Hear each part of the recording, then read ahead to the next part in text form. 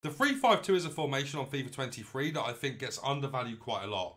It can be a great formation if utilised correctly, and today I'm going to be showing you how to utilise it correctly. I just want to give a big thank you to my friend David Nabrega. You saw his rank 1 rewards the other day on the channel, and I really appreciate him kind of coming through with their rewards. And I've taken a bit of inspiration from his 3-5-2 tactics for today's video.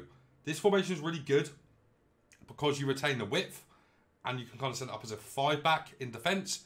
And in attack, you've got so many players going forward that it really does work as the best go-forward formation.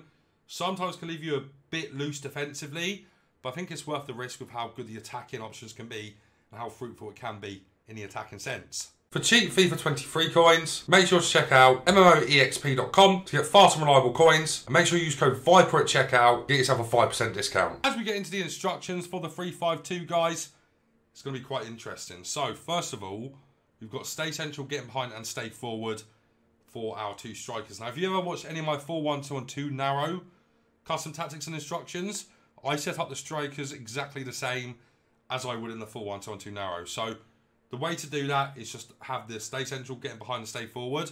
You can take them off stay forward if you like, and have them drop a little bit deeper. But the way we're going to set up the cam is going to be quite different to the 4-1-2-1-2 narrow. And you just got to look at this formation as a 4-1-2-1-2 narrow with two wide players, which really does make this formation arguably better than the 4-1-2-1-2 narrow in certain instances. So, stay central, get behind, stay forward on the two strikers, pretty self-explanatory. As I said, try it out on basic defence support if you don't like to stay forward. The reason they're on stay central is because you've already got the width with your two left mid and right mid, or your wide players, I should say. Getting behind is just really good for through balls, and, you know, DRB setting up the through balls into the two strikers is very nice. With the cam, though, we've got him on comeback on defence. He drops quite deep with the midfielders, with Park Ji-sung and Modric in this case, or the two CDMs, and it's going to help out there as well. Because you're going to have so many options when you're counter-attacking, it's okay to have comeback on defence on your cam. Never, ever, ever, ever put them on basic defence support. That really does mess the cam up. You either need them on comeback on defense or stay forward. Try it out on both, but the comeback on defense I found works really well, and it just drops them a little bit deeper, helps out defensively a little bit more, and I really like that. For the two wide players, they are on a lot of things. Comeback on defense, stay wide, get behind, get into the box for cross. Now let me go one by one on these. Comeback on defense allows the left mid and right mid to kind of set up in that wing back kind of territory, to where it sets up as a 5-back defensively, okay? So that is why the comeback on defense is there. Stay wide is because they are your only width. Without the wide players here, this really kind of is a full 1-2-1-2 narrow. Even though you've only got 3 defenders, just kind of disregard that. Look at this formation, very narrow without the left mid and right mid. So stay wide is crucial. Because you've got 3 defenders as well, you've got 1 extra centre-back than what you would have in a full 1-2-1-2 narrow.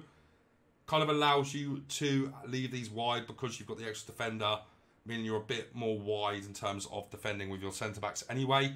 Getting behind is really good for the over-the-tops, getting them into the cutback areas, which is what I really like, and getting to the box for the cutbacks also works really well. As you can see here, we've also got the same on Klaus there. For our CDMs, we have got both of them on cut passing lanes and cover centre.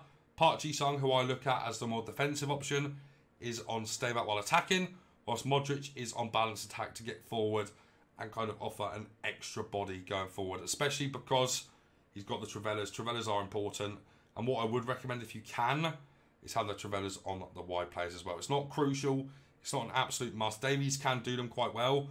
Klaus has got plus 90 shot power, and I will explain real quickly why the shot power is important. I'll go over why and how the Trivellas work. If you guys remember at the start of the game, Trivellas were absurdly broken and was the #1 way to score. They then nerfed it.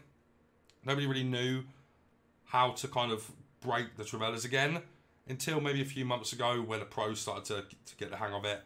And what you need is either the best setup for the Trivellas is the outside foot shot below 89 shot power. That's including the chemistry style as well. So if you've got a player that's got 89 shot power, make sure you don't boost their shooting to make it go over 89. And then you need the outside foot shot. Now, the outside foot shot isn't an absolute must. the consistency of the shots going in will be more with the outside foot shot trait, but it's not absolutely needed. In this case, Davies does not have the outside foot shot trait, but he has below 89 shot power, so he can still perform them. But let's say in 10 chances of doing them and green timing them, they're going 5 out of 10 times. With Modric, who's got the outside foot shot and the 89 shot power, they will go in 8 times out of 10. So outside foot shot, 89 shot power is the absolute best for it, but you don't exactly need that. I've gone over that for way too long. But yeah, the two midfielders are here, you know, and they're CDMs. So stay on attacking on your more defensive option, and if you want to have the other one stay on attacking, you can. But as I said, because of the Trivelas, he's the only one that can do the Trivelas consistently in the team. I like to have Modric on balanced attack. And then for the defence, try and get really fast players, of course. Delict is on the left-hand side because he's got a 4-star weak foot. And I know you're going to say, oh, Goretzka's got a 5-star weak foot. Yes, he does. That's correct. But because he's a midfielder, I like having him as that middle centre-back because they get involved the most in going forward. Because it's a narrow formation outside of the two wide players here, I like to have Goretzka, the ability to kind of go through the spine of the team, drive forward when needed. You know, he's got good ball-playing abilities. He's got the best ball-playing abilities out of all three of these centre-backs. But make sure your two outside centre-backs are really, really fast and can pass competently as well. So it's kind of set up for the centre-backs, guys. I think I've explained the instructions quite well here. So let's move on to the tactics. As we move on to the tactics, we have got balance for the defensive style. Pressure on heavy touch is quite good in the 3-5-2. Press after possession loss, or the gegenpress, which it should just be called the gegenpress, is too much. Constant pressure, absolute no-go, and drop back really defeats the object of this formation. So your options are balanced or pressure on heavy touch. I found balance to be really nice in this one. We've got 45 width here. Up to you really what you do. It kind of disregards, you know, the width you've got here is disregarded by what you've got on your wide players. As we've got stay wide. Essentially, all this is doing is compacting the centre-backs more together and not really doing anything to the wide players. So it's kind of up to you what you want to do there. 60 width, because you're a bit more susceptible to getting hit down the flanks. Having the 60 depth isn't as high as I usually have it, but I still want to retain a bit of defensive solidity while still being able to offside trap as much as I want to. So 60 depth is a bit low for me, but I like this, and you know, still is very aggressive. So if you want to drop this down to 50, you're more than able to, and it will work really, really well. But if you're an aggressive defender, I'd highly recommend 60 depth. Fast build up and direct passing is exactly the same as what I use in the 4-1-2 narrow. The reason for that is, as I explained earlier, in the centre of the 3-5-2, it's essentially a 4-1-2 narrow. Use it as such. Utilise the 4-1-2 tactics in the attacking side of things here, and you will really enjoy it. It really does set up very similar in the middle of the park. So fast build up is great for counter-attacking.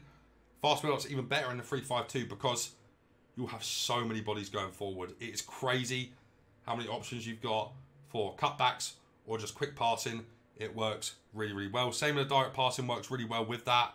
You know, direct passing is very good in direct formations. And whilst the 3-5-2 offers width, it still is a very direct formation in my opinion. Now guys, as we move on to the width here, we have got 70 width. Now that is a lot of width just for two wide players. The only reason I have this high is because of the wide players and because I like to use them very, very well. I like them to always be hugging the sideline, basically, which is quite dangerous because it means that you can't really defend with them too well because they're so wide. What you can also do if you want to drop this width lower, you can press up and right on the D-pad, and what that's going to do for you is put the wide players on hug sideline, which is really nice if you want them at the sideline. You know, as it says, they're going to be kissing and hugging the sideline. Works really well for the cutbacks. And that is what the wide players essentially are here to do.